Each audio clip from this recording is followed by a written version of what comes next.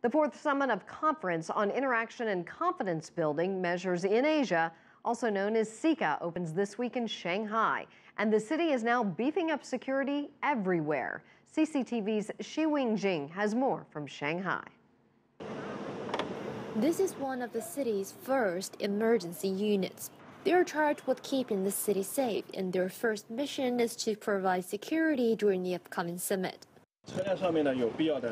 The car is equipped with all the equipment we need to handle an emergency, including helmets, batons, body armor, and riot shields. The number of emergency units depends on the scale and demand of each district. This district has 9 units. We work from 8 a.m. to 12 midnight.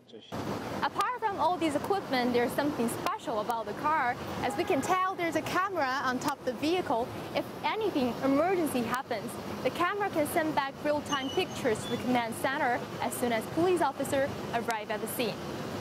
Along with the special units, armed police have been stationed on the most crowded streets. Chen Soyun and Wang Defen are patrol partners, and bus stations are their key guard areas. Since April the 20th, more than 1,000 patrol officers have been certified to carry 9mm revolvers. Previously, local police worked their beats without firearms. The tightened security is welcomed by local residents. I've noticed the frequent police patrols. I can only assume the summit is very important.